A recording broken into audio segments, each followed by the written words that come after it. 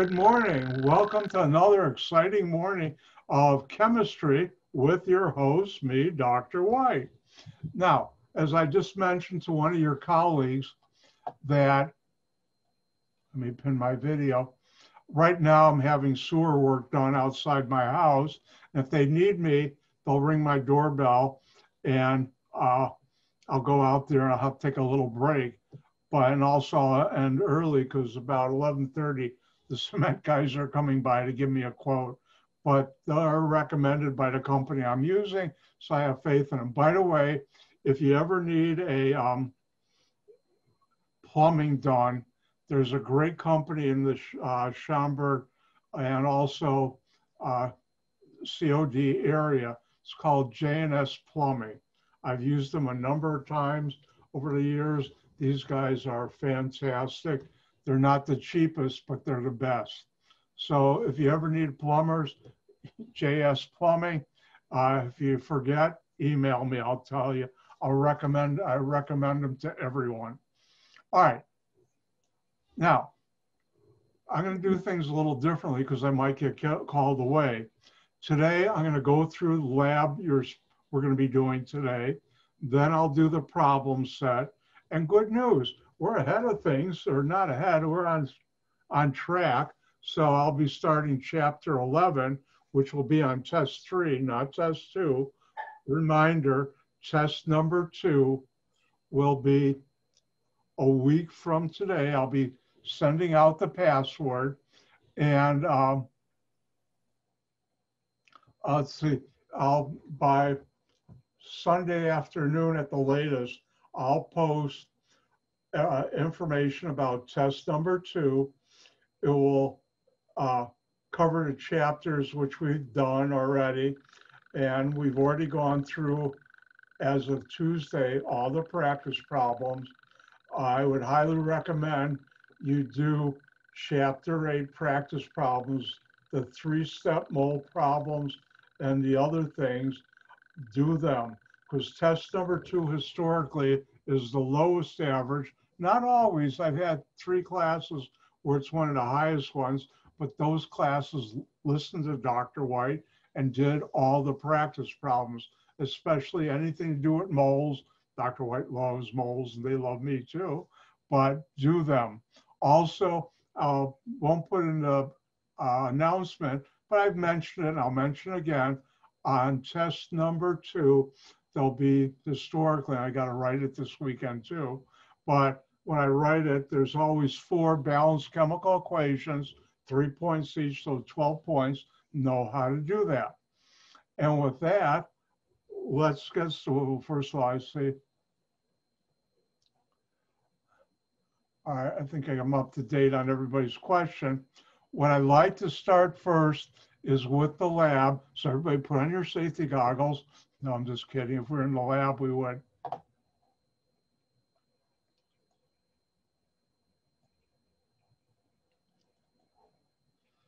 All right, thumbs up, people. Do you see lab number 7 on your screen now? Thank you. All right. Have you ever wondered how chemists know water is H2O, sodium chloride table salt is NaCl? They went into the lab and did that. And how they do that, and this is in our inorganic, inorganic, inorganic chemistry, we call that the empirical formula. Water H2O, that's the empirical formula water. Sodium chloride, NaCl, empirical formula of salt, table salt. Please pass the NaCl. All right, now today's lab, and if we were in COD, you'd be doing this. You're going to find out what is the empirical formula for magnesium oxide. And how do you do that? Well, you're going to be running, if we were, first of all, magnesium oxide has an empirical formula of MgXOY. I'll write it up here.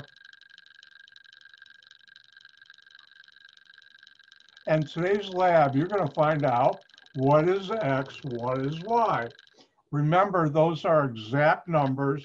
They're always whole numbers because you can't have 1.2 atoms of oxygen, say, or 3.5 atoms of magnesium.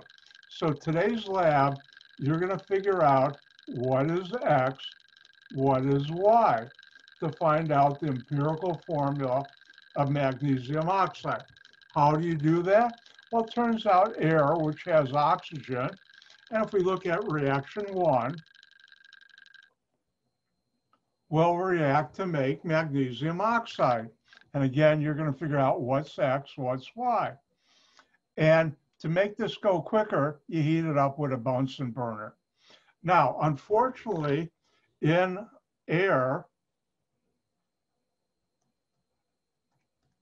has oxygen and nitrogen gas. And it turns out magnesium oxide or magnesium can react with nitrogen to make this magnesium nitride.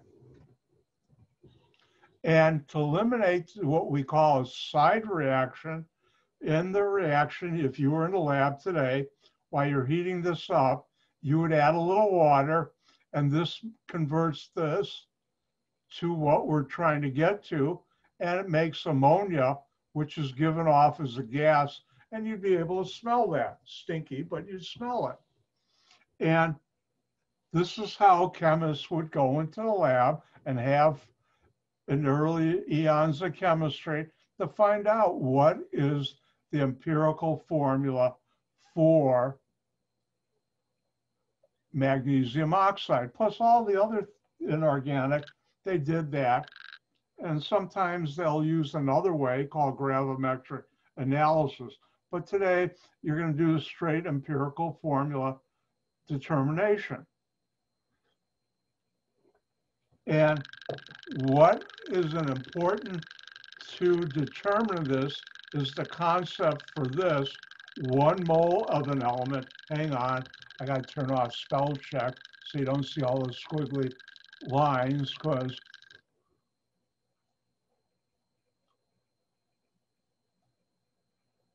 Microsoft Word doesn't like chemical words that well. Squiggly line gone. 1 mole of an element equals the atomic weight in grams of an element. And in order to determine, you'll use this knowledge in order to determine the empirical formula of magnesium oxide. Now, there's this great YouTube video. Let's take a look at it for a second.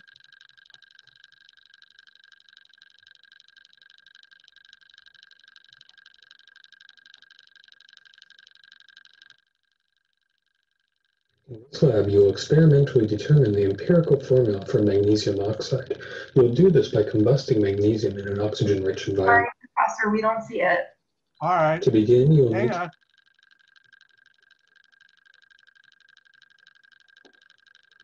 I should ask my thumbs up people.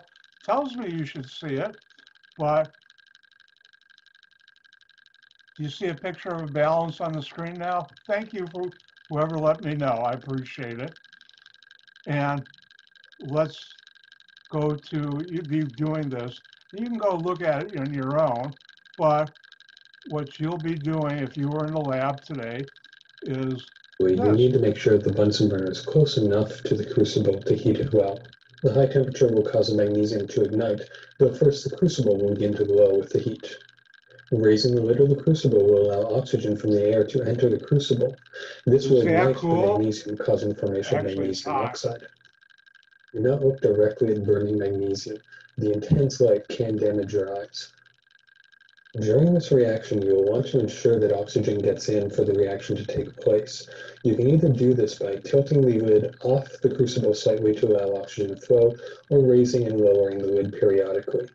Be sure not to let the reaction smoke too much. Any smoke coming out of the system is actually a loss of product.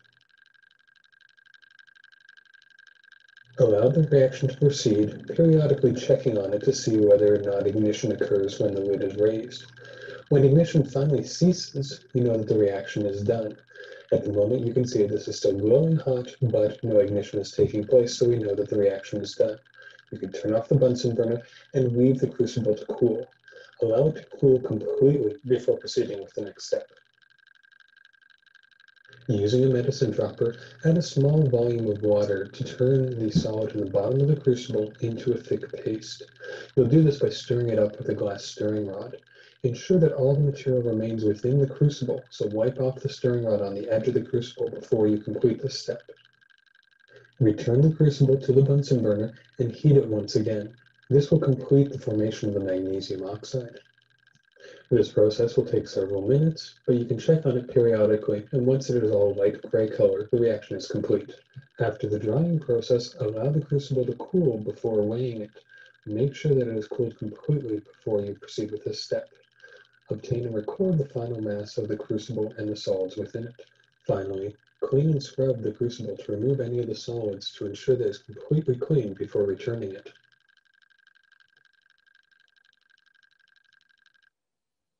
By the way, it's a great reaction, fun to run. Oh, by the way, I should tell you, I used by the way twice. Gotta stop using that. But anyways, if you ever meet organic chemists, and the good ones, when they were young, were pyromaniacs, and they like to burn things, and burning magnesium is fun. If you've ever seen the movies where in World War II, they shoot up something and a parachute would come down with something burning at the end that light up the battlefield, that's magnesium. That's how bright it is. I played with it when I was in high school. It's fun. But if you look at the video, if you look inside, hint, this is something you should remember, magnesium oxide is a white powder. Magnesium is a shiny silver-like metal. It's not silver, it's magnesium. It's a metal, and that will help you with one of the questions. Oh, by the way, no, you don't have any magnesium in your kit, and I would never burn that in my house. If you burn that in your house, you wouldn't have a house anymore. The temperatures get up to a couple thousand degrees Fahrenheit. So all you have to do, which I've actually shown you, is watch the video, and you'll see right now, I'll give you the data. By the way, thank you for your question. All questions are good questions. And once again, no, you don't have any magnesium. If you do have, don't do it in your house. Do we have time for, oh, we do. Don't tell anybody. But there's some students in high school who are in this group called Science Seminar, who are the best science students.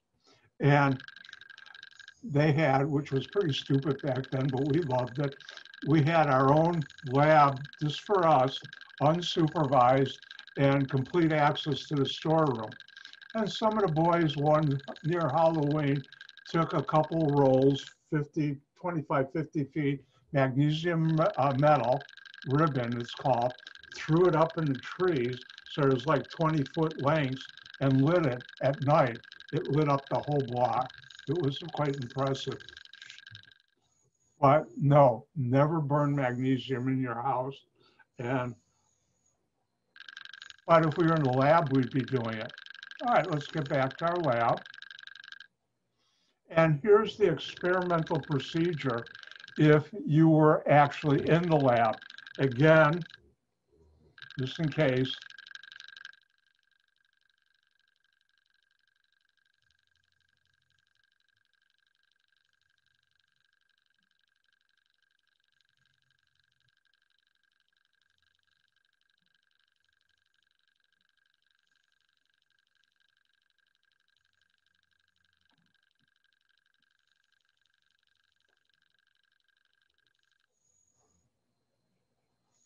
By the way, that's called overkill. And also this way you can't sue me if you burn down your house. But again, you don't have any magnesium in your kit. All right, let's get back to work.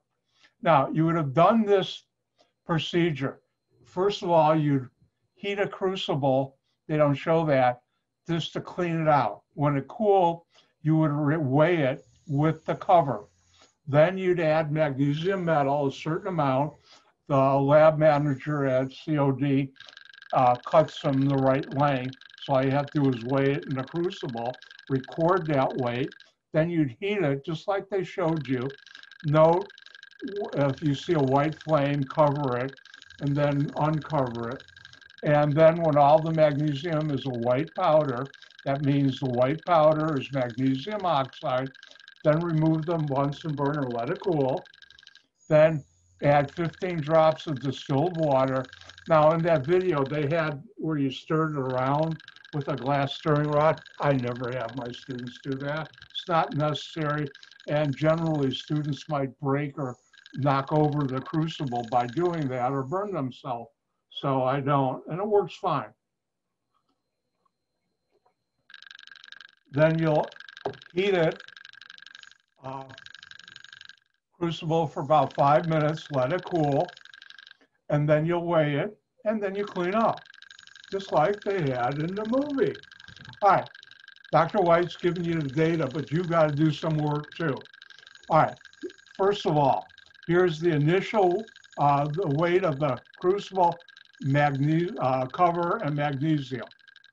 Here's the weight of the crucible and the crucible cover. This is 1, this is 2.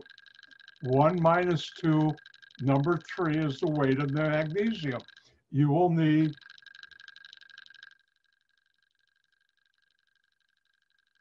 to calculate this number. And I made it sort of student friendly. Thank you, Dr. White. You're welcome. And that's the first thing. Now, after you've done it, you weigh the crucible cover, and magnesium oxide, the white powder in there, and you get this weight, number 4.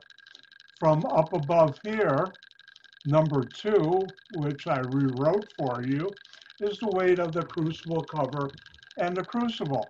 If you subtract 4 minus 2, you'll get the weight of magnesium oxide. And this is what you also have to do, which I'll call number 5.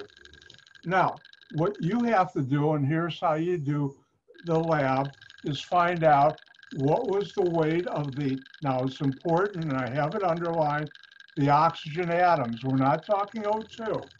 So how do you do that? You take 5 minus 3.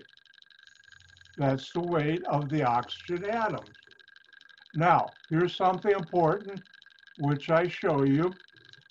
1 mole of an element, or the number of moles of the element. I guess I should have taken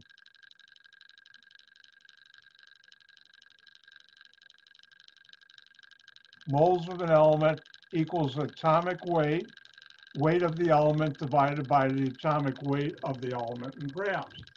Try and use proper significant figures, but don't worry about it if you don't exactly do it right. I won't take all points. Don't tell the instructor I said that.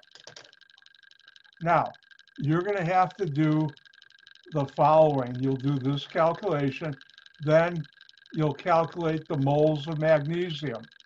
How do you do that? And that's, you take the weight of magnesium, which you calculated right here, number 3. I'm making this too easy for you.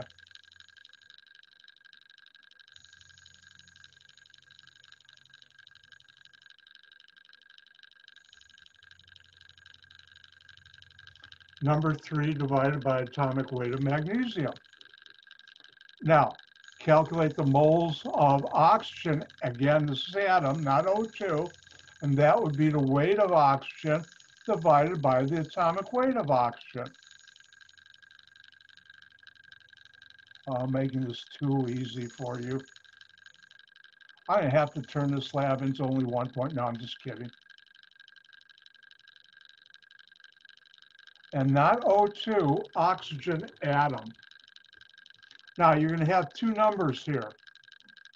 Let's call this A. Let's call that B. On my original this morning, you can tell my back's doing better. I'm not as much pain, almost 80% gone, which is a good thing. Now, you'll divide for number 4. you'll divide the moles of magnesium, answer to calculation 2, so I really made this user-friendly, by the smaller number in calculation 2 or 3, and round it off to the nearest whole number. This is important. You can't have X and Y as a fraction or a decimal. It's going to be a whole number, 1, 2, 3, 4, 5, whatever. And that will be your X in MGX. Now, number 5 calculation, do the same thing, except now take the moles of oxygen, your answer to calculation 3 or problem 3, and divide it by which is the smaller, 2 or 3. One of those 2, 4 or 5 is gonna, well, you'll see what happens. And then, this is an important one. I'll take off 1,000,000 points if you don't get this. No, I won't. You have to figure out the magnesium formula, oxide empirical formula. That means you're going to write right here, we're not using X.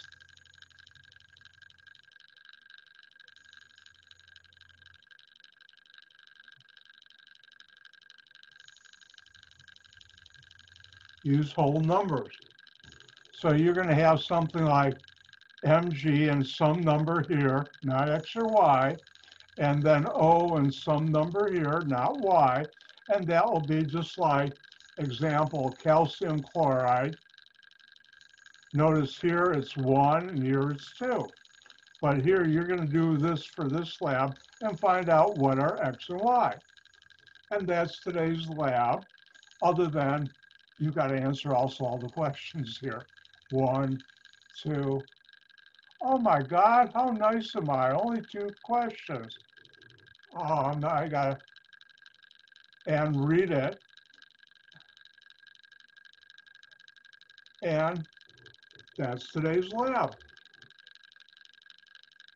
And like I said, watch the video again. It's cool. Any questions? Remember, this lab will be due next week. Speaking about labs, if you go to Blackboard, you'll see the last lab you handed in last week. I graded and posted the scores. Because the problems I've been having with my back, it's better, but still, it's actually last night it was still telling me you were a bad boy. But anyways, I'm feeling a lot better than my sewer work. Well, that's just a hole in my pocketbook, but it's painful that way, but not in my body. Well, my mind, not really. If you handed in anything late between now and Monday, I will go back and grade anything you handed in late. If you haven't handed in labs and you can't upload it to Blackboard because you missed the cutoff date, don't tell anybody I'm being nice because it'll ruin my image, but mainly because of the fact we're online. Email me any late labs that you can't upload to Blackboard. The reason I'm doing that, if we were in COD in the labs and I were with you, what I would be doing is I'd be going around and nudging you. How many of you have ever heard the word nudge? No? Well, it's time for me to teach you a new word. Nudge is a Yiddish word. Yiddish, if you don't know what it is a mixture of German and Hebrew, spoken by Jewish people in Germany, Poland, Russia, that area. All my grandparents came from Russia, and I learned from them some Yiddish. And nudge means to pester, bother you. I'd come by and I'd say, you know, you didn't hand in a lab last week. Please hand it in. Well, I forget, and I should be doing that by email, and I'm trying to get better on that. Things have just been piling up, and hopefully they'll get better. But since I haven't been able to nudge you about handing in the labs, that's why I'm allowing this. But get them in. They're easy points. All right? Any questions? Going once, going twice. All right, you can take your safety goggles off. If we're in the lab at COD, you are required, once we start the lab, put on your own safety goggles. and I'd wear mine. You'd have gloves on too to protect you.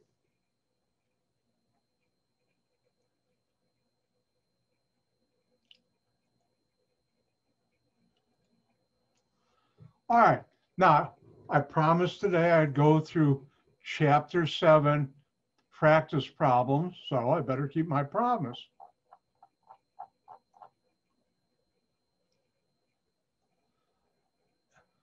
And by the way, this is in the practice problem answers in Blackboard.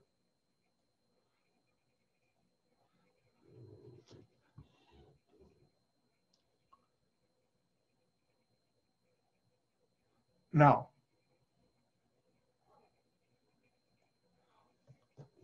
remember, when you're balancing chemical equations and test 2, I guarantee, better yet, remember I told you the first day you learn a lot about me? As far as I know, I've never really broke my promise to anybody else, but I know for a fact, 100%, I've never broken a promise to myself, never. So in front of all of you, I'm gonna promise on test 2, there's gonna be 4 balancing chemical equations where you have to do that. 3 points each, 12 points, that's a lot of points. And therefore, this is something you should do. Also, the lab that's due today is more practice, so make sure you do it. And let's go through a couple of things you should know. When you balance a chemical equation, you have the same number and same type of atoms on both sides of the arrow.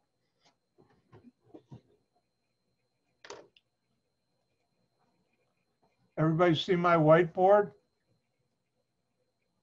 Thank you. Oh, I don't want red.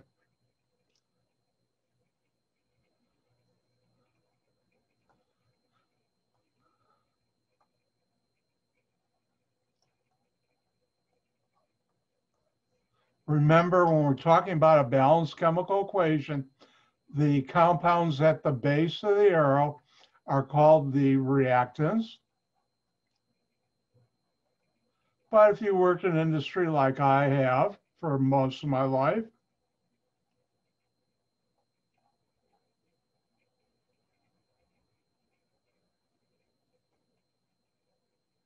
they're also called the starting materials. At the head of the arrow, this side, whether you work in academics or industry, it's called the product. If there's more than one product, they're products. Now, when we balance a chemical equation, the first one on the practice problem was this.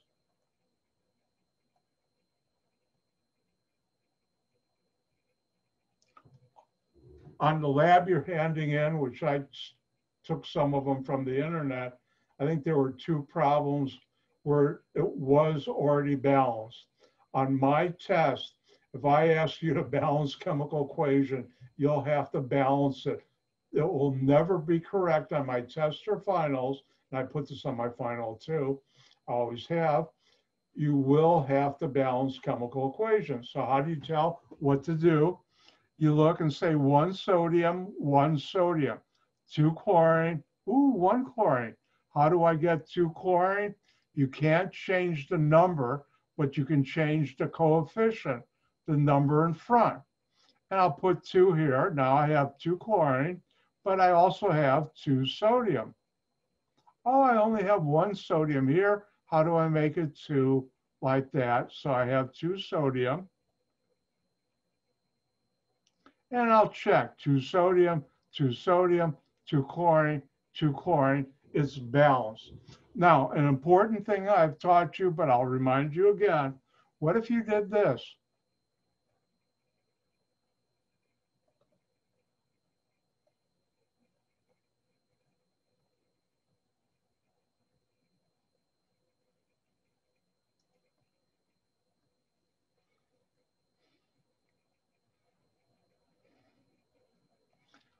Dr. White's going Technicolor, and I just did a generation gap on you. When I was a kid, all the movies, when they came out with much better color movies, They said now in Technicolor. Why is this wrong? Because if you can divide all the coefficients by one number and get whole numbers, then you don't have a multiple. You want to get the simplest. So if I divide this by 2, I'll get this. Divide this by 2, I'll get this. And divide this by 2, I'll get this. And that's why this is the correct one. Always check that you can't divide all the coefficients by one number and get whole numbers. If you get fractions, then you don't have to change it. And that's why this is incorrect. And I could have also said 8 sodium plus 4 chlorine gives 8 sodium chloride. If you notice, if you divide each of these by 4, it would take you back to there. And again, this is also wrong for the same reason. So make sure you, when you're writing your answers down, you check that.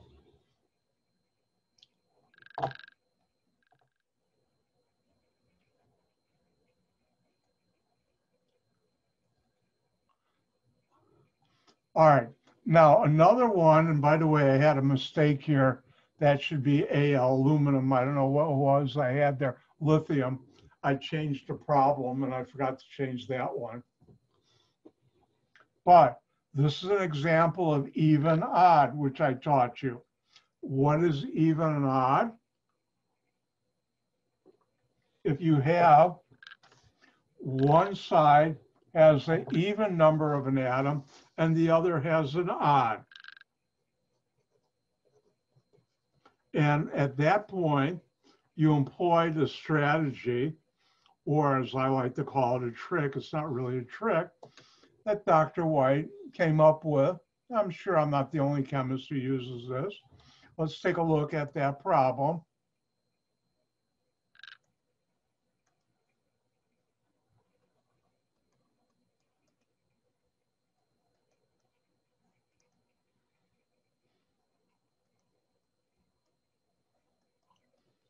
And if we look here, notice I have 2 oxygens here and 3 oxygens there. It's even and odd. Hopefully you all know what even and odd is. If not, look it up on Google. By the way, I just did another generation gap. I rarely ever use Google as a verb. I use it as a noun. Oh, my second grade teacher would be so happy with me. I use noun and verb in a sentence. But anyways, back to here. There's no way I can multiply 3 by a whole number and get 2. Same thing here. So how do you get them equal on each side? Multiply this times this, and you get 6, which they both go into. What do I multiply 2 times to get 6? 3. I now have 6 oxygen. What do I multiply 3 times to get 6? 2. I now have 6 oxygen. Oh, they're balanced. But now we look at aluminum. 2 times 2 is 4 aluminum. And here, how do we get 4 aluminum? Put that, and let's check if it's balanced. 4 aluminum, 6 oxygen, 6 oxygen. And that's how you do that. Now notice I can't divide these numbers by another number and get whole numbers. So this is the simplest or the correct balanced chemical equation. Again, let me go through how you do even and odd.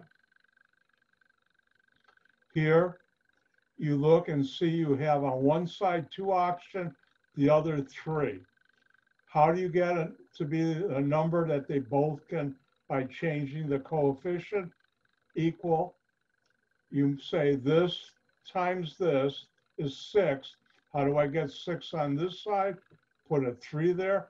How do I get 6 on this side? Put a 2 in front of here. 2 times 3 is 6. And then I figure, oh, 2 times 2, 4 aluminum.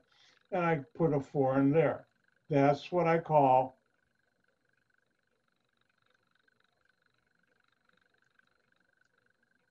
even, odd, problems, or strategy, or trick, whichever word you want to use, but it works.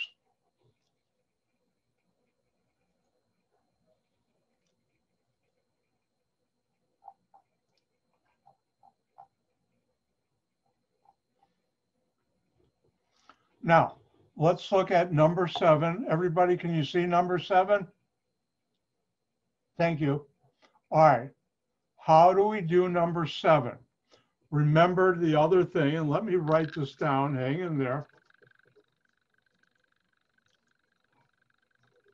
so I can do it on my whiteboard.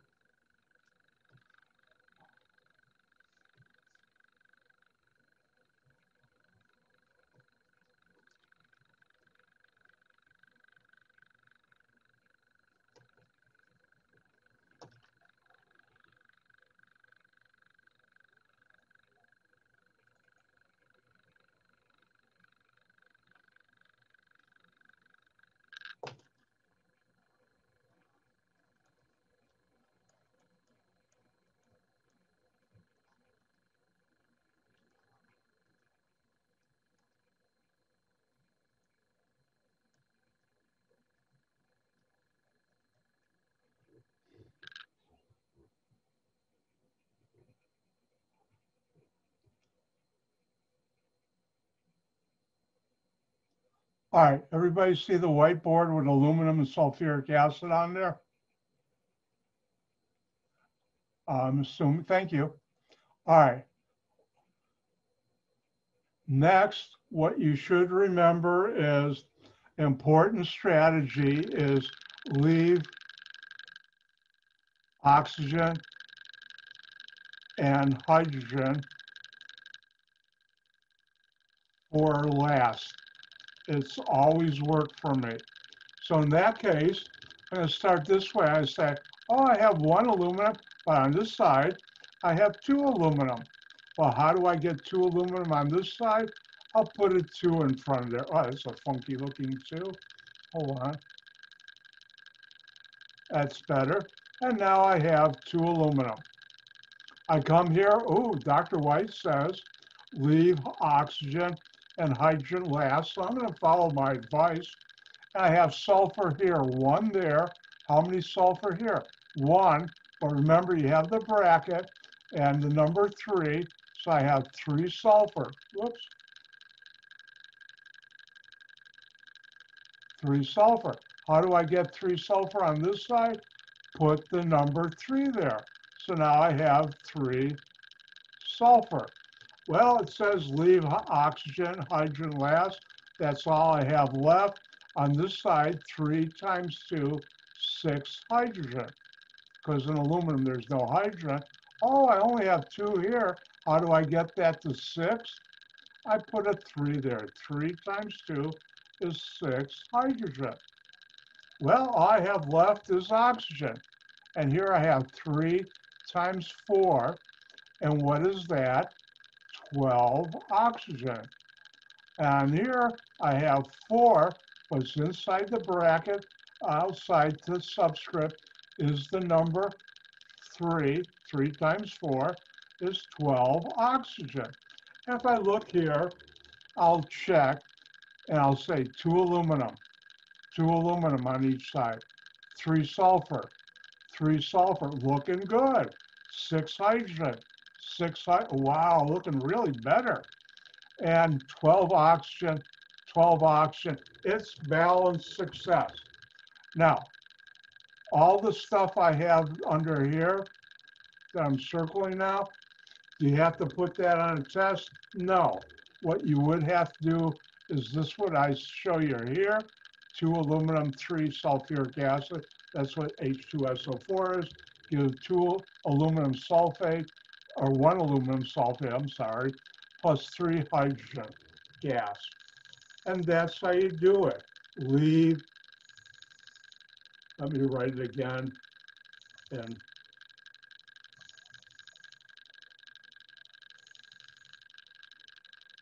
leave oxygen and hydrogen for last. You don't have to, but it makes your life so much easier and makes the solution, you finding it so much quicker. And it's always worked for me, always.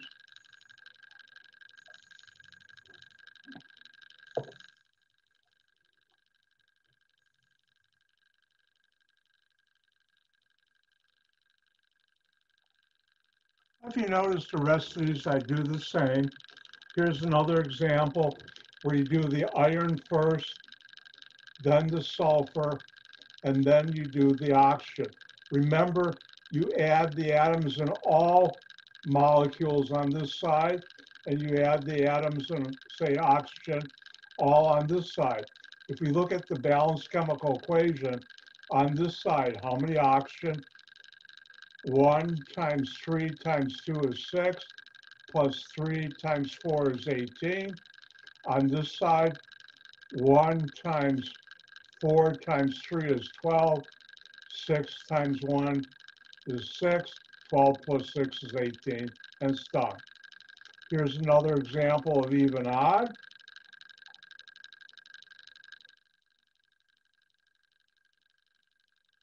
And the rest are self-explanatory.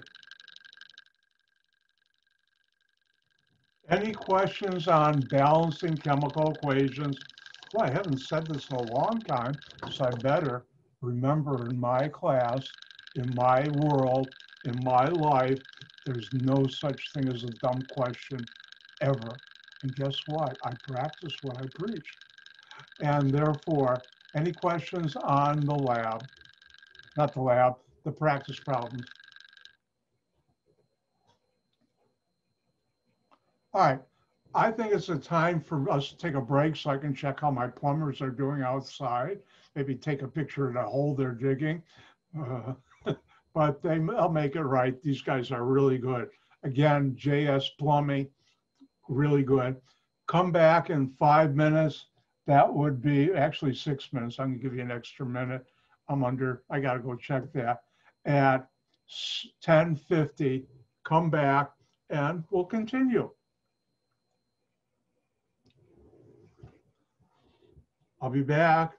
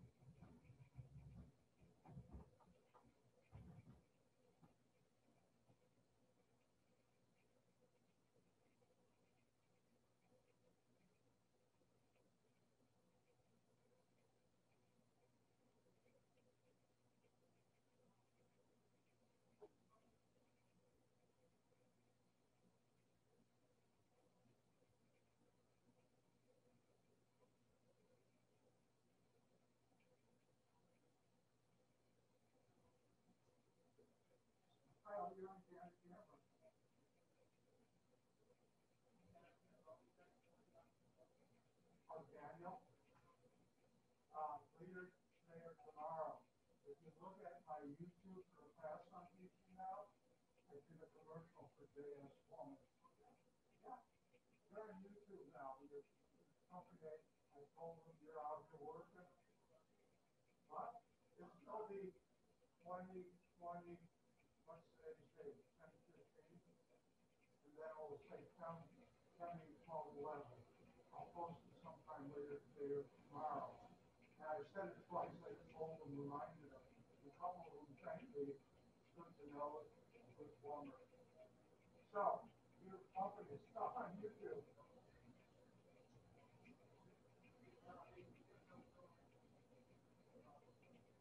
We start oil yet? I have planned on it. I can get my video camera out. You want to be on YouTube stuff?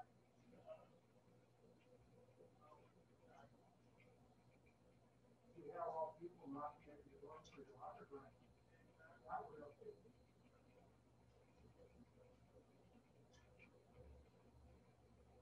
Now, will you be able to keep that with the job they did putting the thing out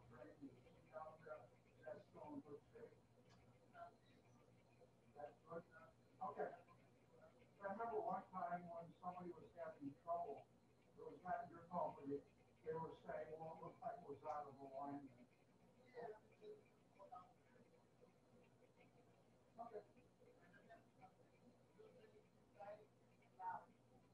What?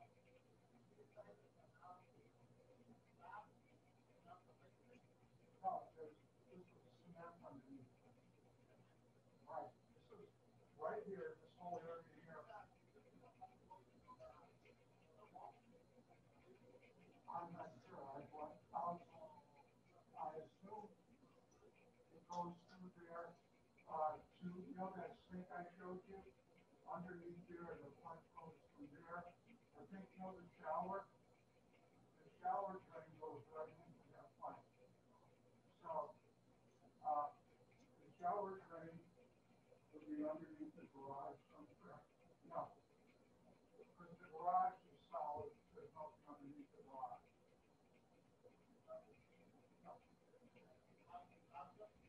What? That's not pretty far.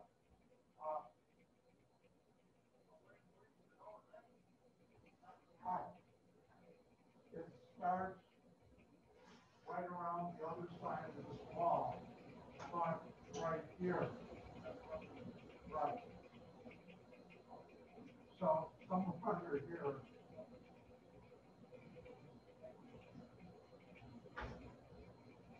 When I get back to my class, I told them I'd take a break and check on the guys, see how things are going.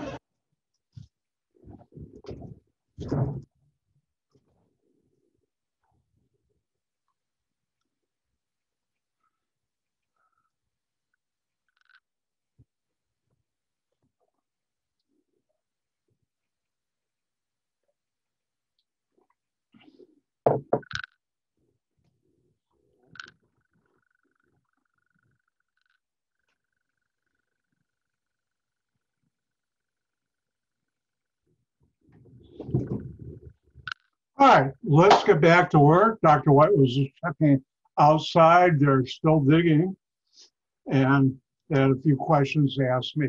That's why I took an extra whole minute. I'm sorry. But anyways, all right.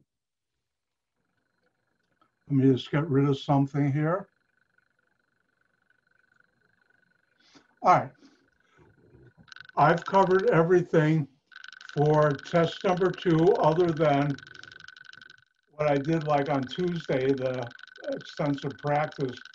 On next Tuesday, I'll go through the chapter 8 practice problems, and I'll also go through, well, not go through, I'll do my world famous review for next test, test number 2.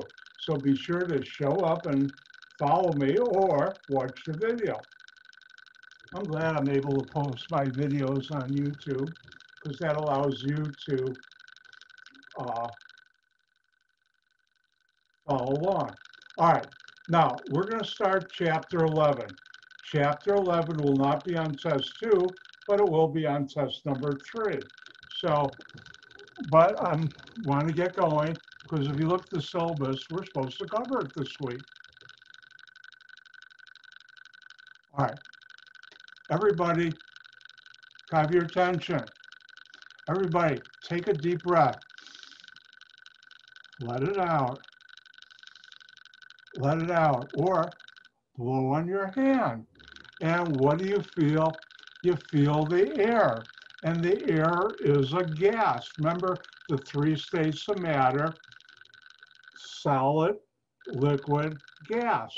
And a gas is something that has indefinite shape, indefinite volume. But in this chapter, we're going to learn more about what are gases, important things about gases, which helped in the development. I'll talk a little about things like the Industrial Revolution of the 1700s, and even your gas engine in your car. Those all involve gases. So let's get started.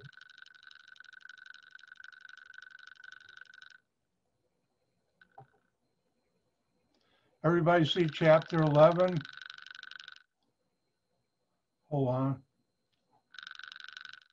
Yep, hopefully that's what everybody see. Thank you, thumbs up, people. Thank you. All right, let's get going. Now, this slide, hold on, I better do this. The switches click off. This won't be on a test, but when we talk about gases, there are certain properties. Let's just think about gases. What are they? They consist of tiny particles that are far apart. And those particles are either atoms or molecules. And compared to solids and liquids, which they're not far apart. Gas particles are moving about rapidly. How many of you have ever felt the wind in your face? If you go outside today, like I was, when I was showing them where certain things they're asking me questions, I felt the wind on my face. I had a jacket on because it was getting cold out there. But anyways, and what's that wind? That's molecules of oxygen, nitrogen hitting you, and you feel it. What you don't realize right now, they're molecules of oxygen, nitrogen pressing on your skin. I'll talk more about that in a second, maybe 10 seconds. Now, gas particles have little effect on one another unless they collide.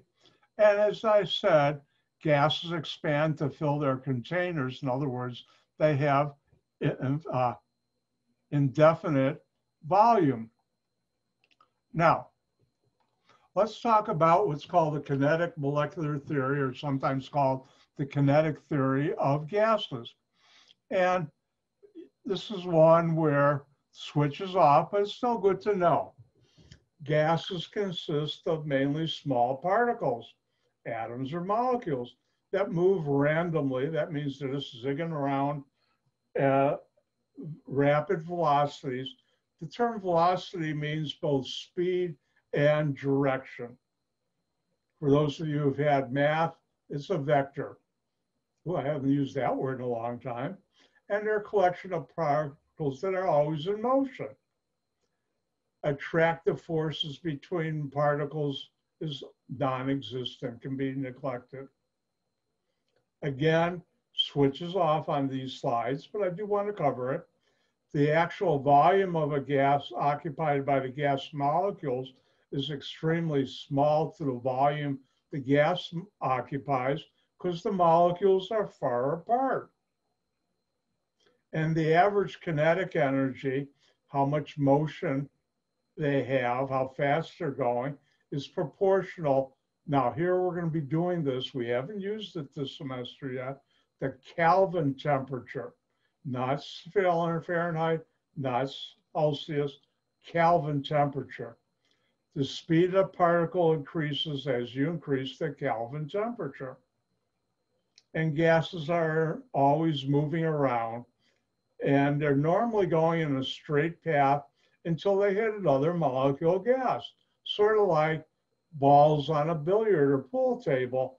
If you roll one, it's going to go straight until it hits another ball on a billiard or pool table.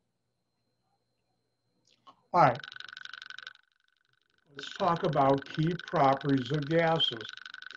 One is pressure. How many of you have ever checked your car tire pressure? Newer ones, you have it on your dashboard, your speedometer. a little gauge that will tell you. And what are you doing? You're checking the gas in your tires. But you never think about your car tires are chemistry. Your whole car is serious chemistry. Another thing we can measure is volume. How much? We can measure the temperature of a gas, and you can measure the amount. Amount would be the weight in grams, which you can convert to moles. Guess what? You know how to do that. Well, I hope you do next Thursday. So, oh, by the way, I'll never ask you what are key properties of gases.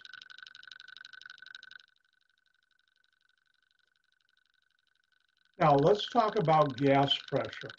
For this slide, switches off. What I mean by that, I won't ask this ever, what is the definition of pressure, but it's good to know where it came from. Pressure is defined as force applied per unit area. That's the total force on a surface divided by the area of the surface. Pressure, force, and sometimes you'll hear me just say force per unit area. Force divided by area, unit area.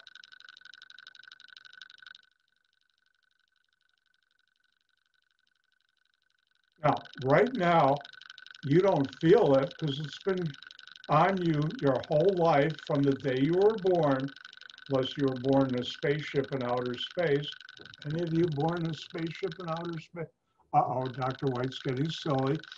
I do that. But anyways, right now on your skin, there's gas pushing on it. But you don't feel it. Why?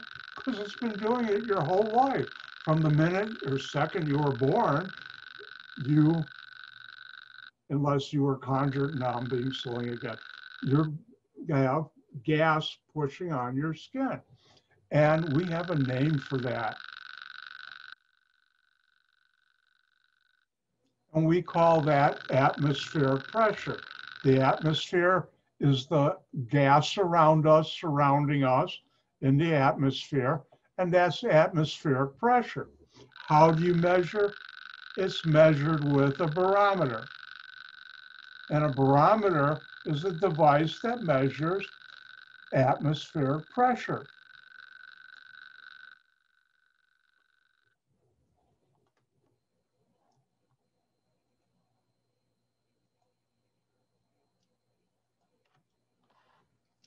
Hang in there.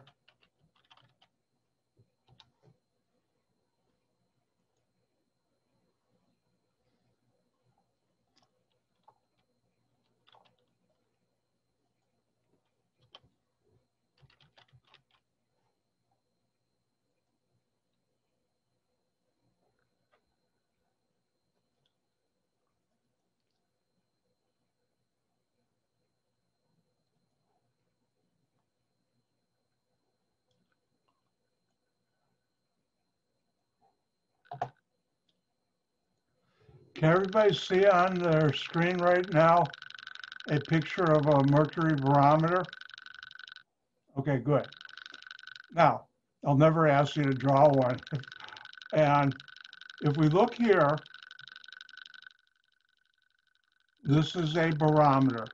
Originally, back in the 1700s, when they first developed this, you had a little dish of mercury here, and the atmospheric pressure would push down on the mercury, just like on your skin. And that would force the mercury up this evacuated tube, vacuum, to a certain height. And if you measure the distance from the top of the pool of mercury in the dish to the height in the tube, you would get a length. And being in Europe, use millimeters. And that's how you measure atmospheric pressure. And these are called, this is the old mercury barometer. And you can see, let me get a picture of a better one.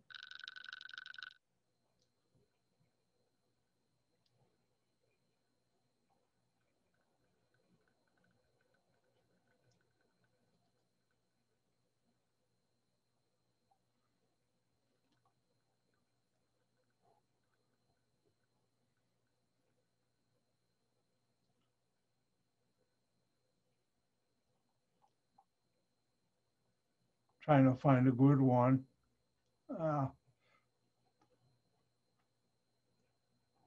If you look in the picture on the right, I've been in labs where you have mercury barometers. There's mercury down here, and you measure the height. And that way you get the barometric pressure. They don't have them anymore because mercury is a very dangerous chemical. You get mercury vapor into your body, enough of it, it will kill you. And mercury is a poison your body doesn't know how to get rid of, so it accumulates. And that's why if you look now, they don't use mercury thermometers.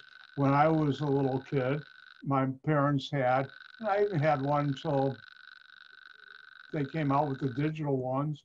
I still have the mercury one, a mercury thermometer, because that mercury is dangerous. Then in the 1980s or 90s, they realized this is dangerous stuff. And that's when they got rid of mercury barometers in the labs.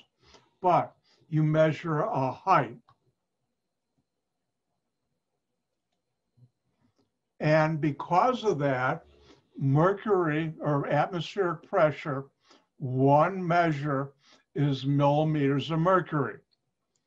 And it's shown by this, 1 mm, millimeter, Hg, you know, is mercury. Now, the person who invented the barometer and did a lot of great work on gases is the Italian chemist, or I don't even know if when he did it, they were called chemists, Torricelli. And to honor the great work Torricelli did, we also have a unit of pressure called the torr, his name shortened down.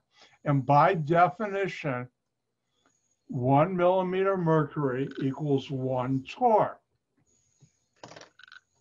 And in the past, I would tell students, you've got to memorize this now, but since I'm not asking you to memorize a lot, I've cut way down. About 2 years ago, I started doing this.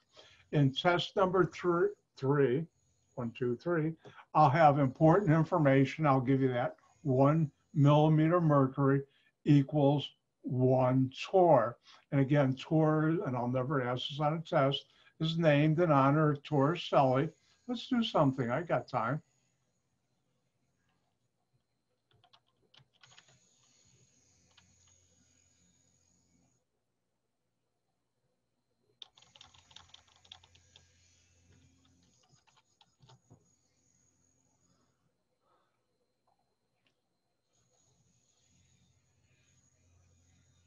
If you go to Google, oh, I love, hold on one sec.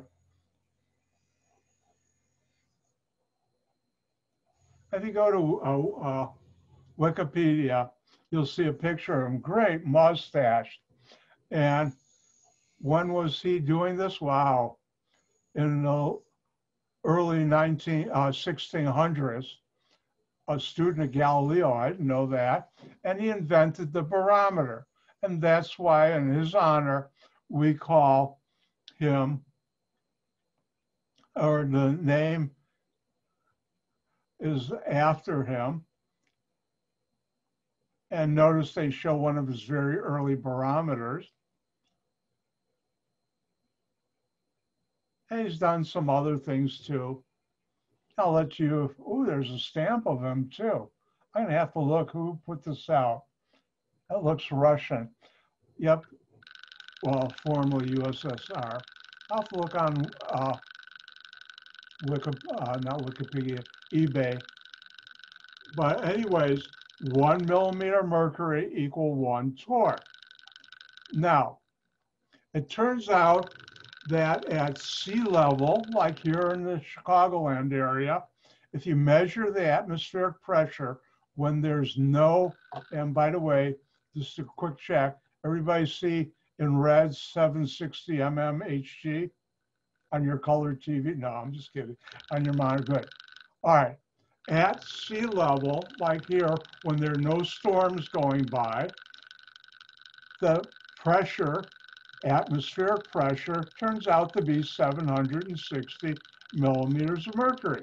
Because 1 millimeter mercury equals 1 torr, we know that 760 millimeters of mercury equal 760 torr. Now, because this is so important, and for things I'll show you later,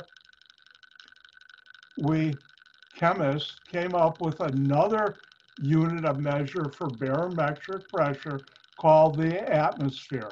By the way, this slide switches on. If I could turn the switch to only goes to, a dial goes to 10, I've just turned it to 20. And it is defined 760 millimeters of mercury, which is also 760 torr, equals 1 atmosphere. And notice I say know this. In the past, I'd say remember this, and I really should say know how to use this. So it's important. 760 millimeters of mercury equal 1 atmosphere equals 760 torr. Now, I'm going to come back to that in a second. There are other units which the switch is off for this slide. Other pressure, if you listen to your weather forecast, they'll talk about what's the barometric pressure. And instead of millimeters, because we're in the United States, they use inches of mercury. And it turns out, and the switch is totally off for this slide, 29.9 inches of mercury is 1 atmosphere. Hold on, I see a question.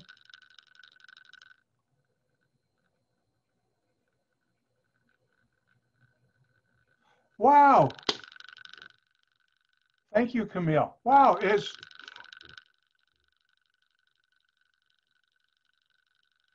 time for Dr. White to get goofy. It's time to celebrate Torricelli's birthday. Wow. I think the fates are trying to tell me something. I talked about Torricelli on his birthday. Write that down in your diary and tell your grandchildren to tell their Isn't that interesting? Did you time it that way? What? Did you time it that way? No, the fates above planned it that way. Oh. Thank you for telling me. I appreciate it. Yeah. Wow. That's spooky. Ooh.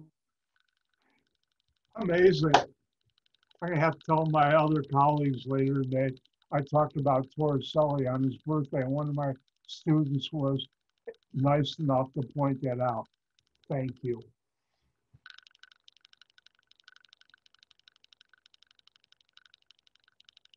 Now, another measure of pressure is PSI. Again, switches off, and PSI is pounds per square inch. Again, force per unit area.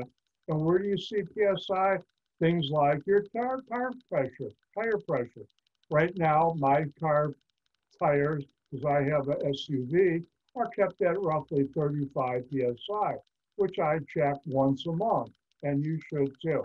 And 14.7 PSI is 1 atmosphere. Now, one of the things Dr. White has done, and I won't be able to talk about it in this class, but there's certain reactions I have done, a lot of them, at very high pressure with gases like hydrogen and ammonia in chemical plants. And there, I've been up at 600 PSI, which is like 20, 30 atmospheres. And if you don't do things right, it can be very dangerous. Good news, I survived. But you have to be careful at high pressures.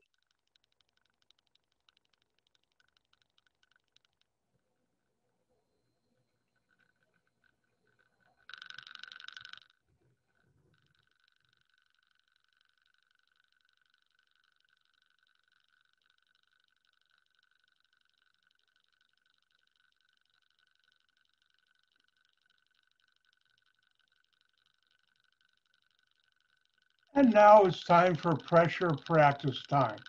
Let me remind you, 1 millimeter of mercury equal 1 torr.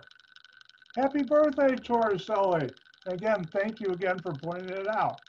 Also, you should know how to use 760 millimeter mercury equal 760 torr equal 1 atmosphere, which is abbreviated by ATM, not to be confused with where you get your money at a bank, which I never use those, never have. I always plan ahead.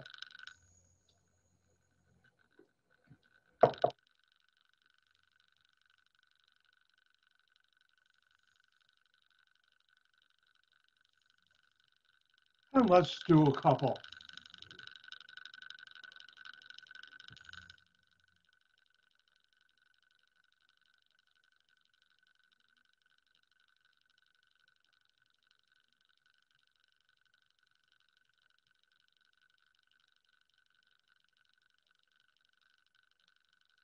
And I'll do a couple, 3 points each.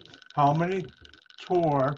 Let me just say I haven't done it in a while. Everybody see my whiteboard? How many torr? Thank you, thumbs up, people. All right, so how do you do this? Well, you say, what am I trying to find? Torr. What am I given?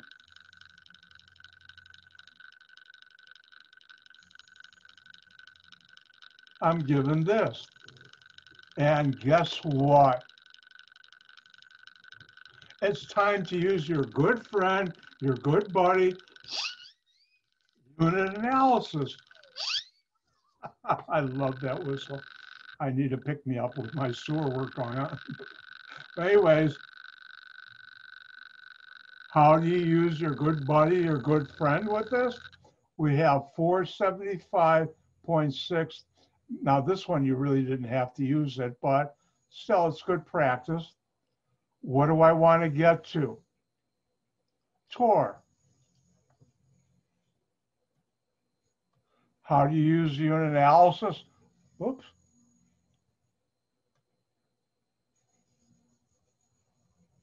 Why aren't you going red? Let's try you. There we go.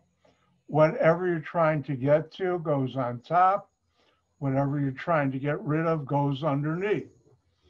And therefore, and we're talking about the units, I have torr here, and I have millimeters of mercury here. And this is 1, check up here, 1 torr equal 1 millimeter mercury. These are part of a definition. Those are exact numbers. And therefore, do the math. The answer is, notice I start with 4 significant figures. I better end up with 4 significant figures. Oops. Hold on.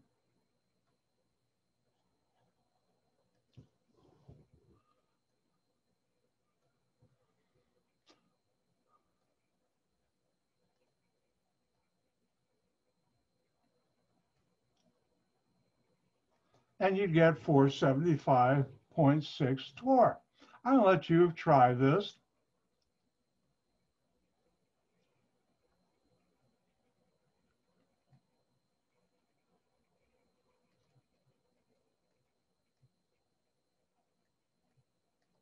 And why don't you try this one? Because I'm going to share the fun. How many millimeters? Hg is mercury, is 308 torr. And remember, 1 millimeter mercury equals 1 torr.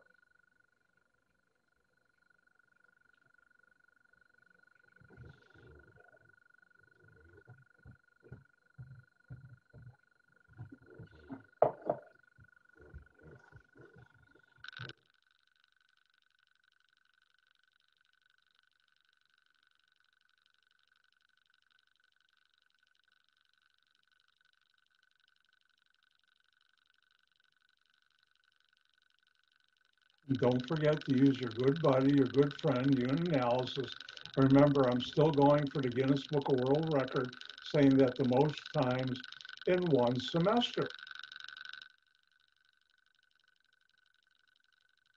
Anybody keeping count for me?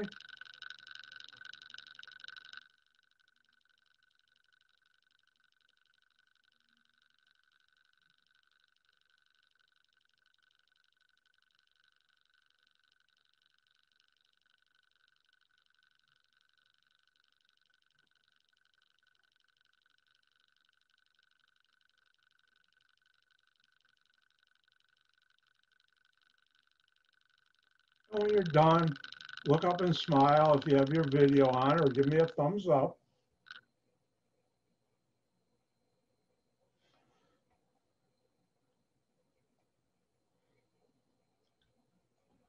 Oh, I wonder if Zoom ever thought of putting nail polish on the thumbs. That would be an next, never mind. All right, let's do this. Everybody's done, I hope. All right, so the question, how do you determine how many millimeters of mercury is 308 torr? So what are we trying to find? Millimeters of mercury. What are we given? 308 torr. And what do you know? 1 millimeter mercury equal 1 torr. This will be given to you an important information. So I'll use my good buddy, my good friend, unit analysis. This is what I have to start with. What am I trying to get? Millimeters of mercury. And whatever I'm trying to get to, I'll put on top of the ratio. Whatever I'm trying to get rid of, I'll put underneath. And on top, I want millimeters of mercury. And here I want torr. And we know that's 1 millimeter mercury is 1 torr. Torr cancels out. And these are exact numbers. This is 3 significant. I better end up with 3 significant. And that's your answer. Let's do another one.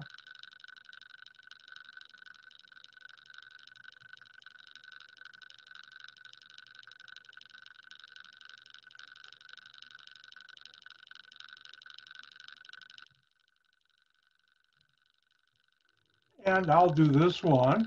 And the question is, how many ATM, remember this is atmospheres, is 458 millimeters of mercury. So what are we trying to find? ATM. And I could have put how many atmospheres oxygen is 458 millimeters mercury oxygen, O2, but I could also put it like I just said. What are we given?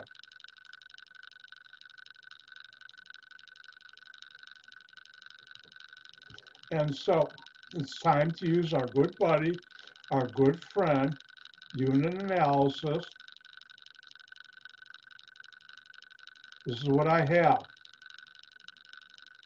What am I trying to get to unit-wise?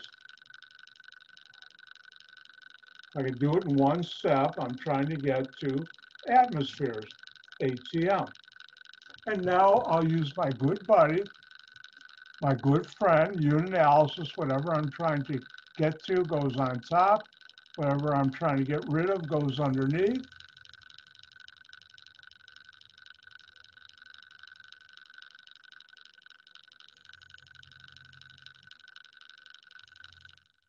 And where do I get these numbers that go in this ratio? Well, I go back that this definition, this is the definition, 760 millimeters of mercury equals 1 atmosphere. 760 millimeters of mercury equal 1 atmosphere. So if I come down here, for every 1 atmosphere, there's 760 millimeters of mercury. 760 is an exact number. 1 is an exact number. Therefore, I start out with 3 significant figures here. My answer should be 3 significant figures. And now it's time for me to go to my calculator.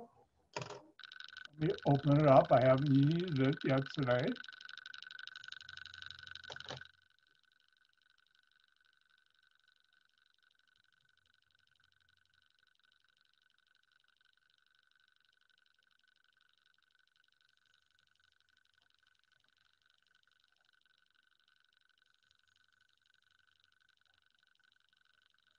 And I'll take and check to make sure you can see what I'm doing, which you can't.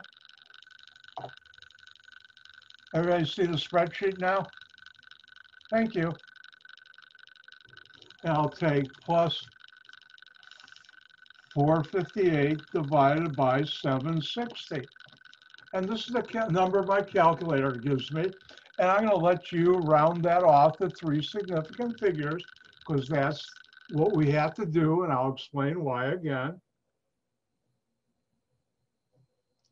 I'll give you 3 more seconds. I'm going to take some water. I'll give you a little more.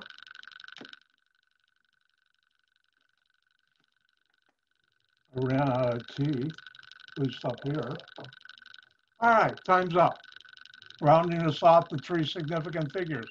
Zeros to the right, to the left of the decimal are never significant. 6 is my first. 0 after decimal R. 0, 2 is my second one. 2 is my third.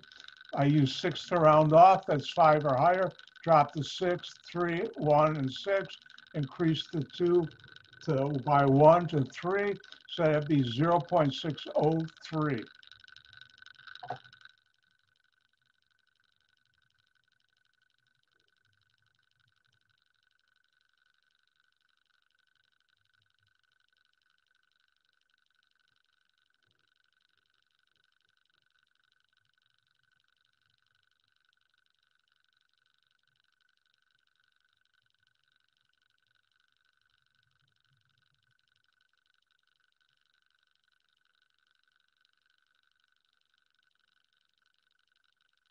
Your turn.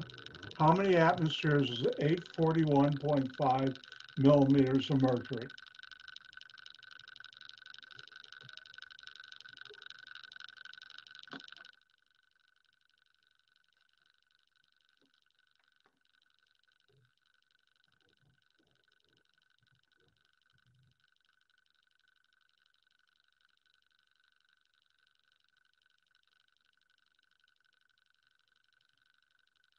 And if you don't have a calculator, just set it up for today, and then I'll do the math for you.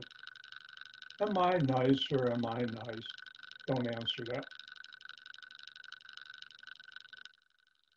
Uh-oh, it's Awful Humor Thursday. Just think, you have to pay for to hear me say that.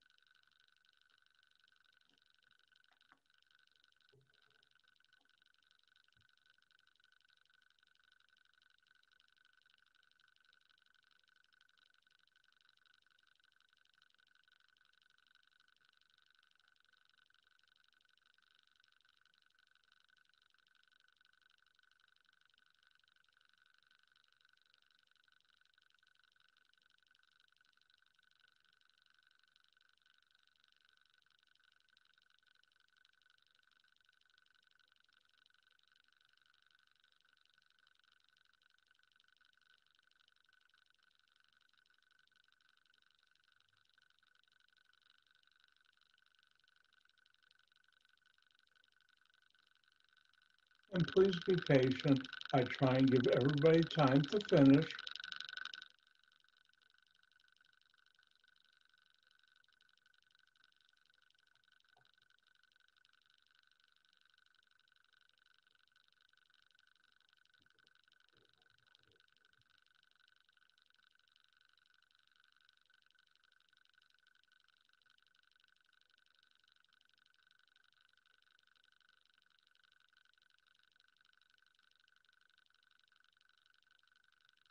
When you're done, give me a thumbs up or smile.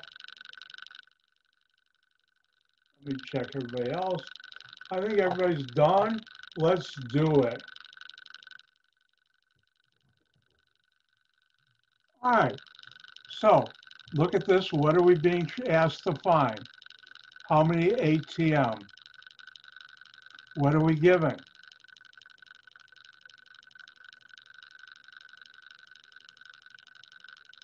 This. So I'm going to use my good friend, my good buddy, unit analysis. This is all I have to start with. I could somehow use some ratio. What am I trying to get to units? ATM. I use my good buddy, my good friend, unit analysis. Whatever I'm trying to get to goes on top. Whatever I'm trying to get rid of goes underneath. Where do I get these numbers? I get those numbers from the fact that 760 millimeters of mercury equals 760 torr equal 1 atmosphere. And I forgot to write this in. Atmospheres goes on top.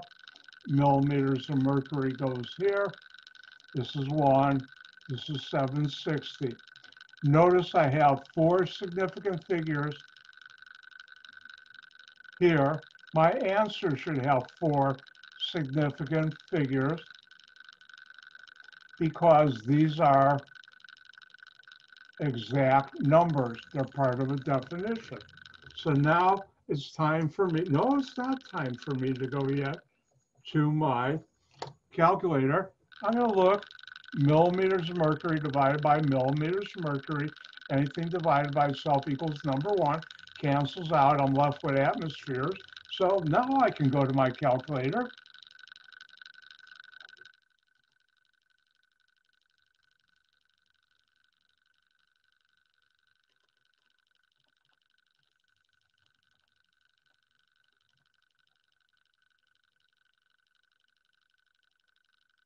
And hopefully you saw I put 841.5 divided by 760. I get this number. And now, remember, we're supposed to have 4 significant figures. I'll let you round this off, the 4 significant figures. Time's up. Keep the 1, keep the 1, keep the 0, keep the 7. Those are my 4. Use the 2 to round off. That's 4 or less. Drop it. So it'd be 1.107 atmospheres.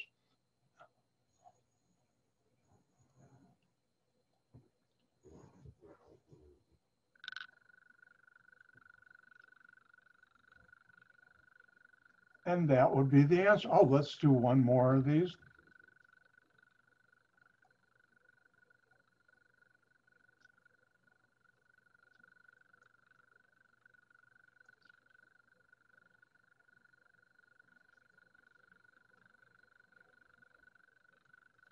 And I'll let you try this one.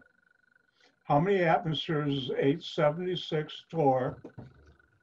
And since you may not be able to see it up above, I'll write this here because this will be in important information. And it's your turn.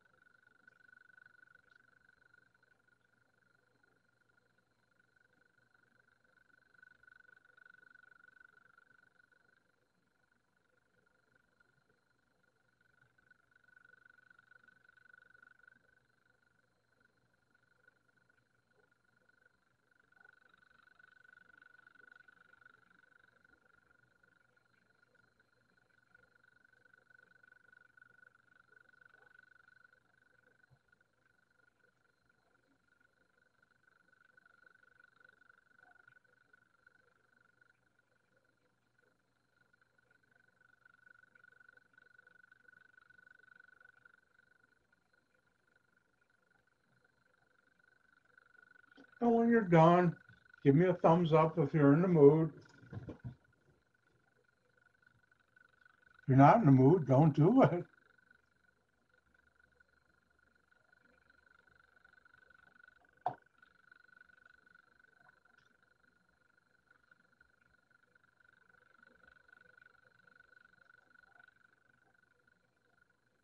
All right, anybody need more time?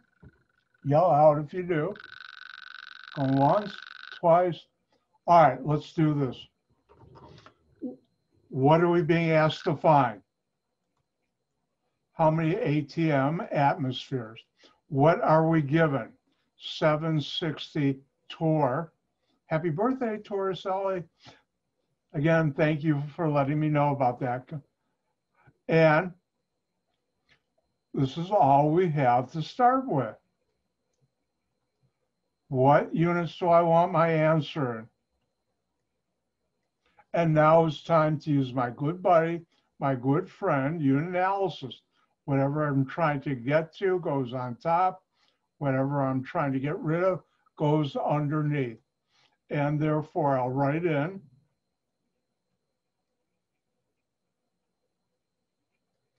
atmospheres on top, torr on the bottom. Where do I get that number?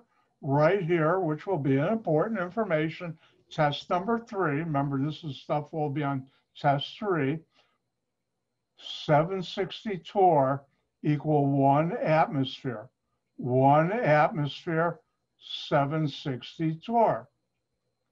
These are both exact numbers, and therefore, this is the only number that tells me how many significant figures my answer should be. That's 3 significant figures. Therefore, my answer should be 3 significant figures. This is a multiplication division.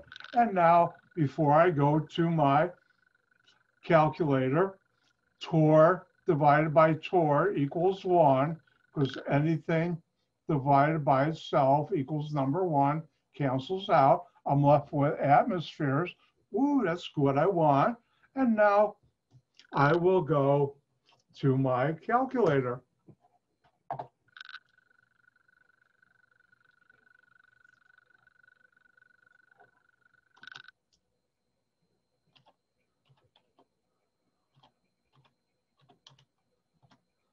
And hopefully, does everybody see the calculator on their screen or the spreadsheet? Good, thank you. And now we want 3 significant figures. I'll let you round that off to 3 significant figures. Time's up. Keep the 1, keep the 1, keep the 5, my 3 significant figures. Use the 2 to round off. Is that 4 or less? Yes, so I'll drop that. That becomes 1.15.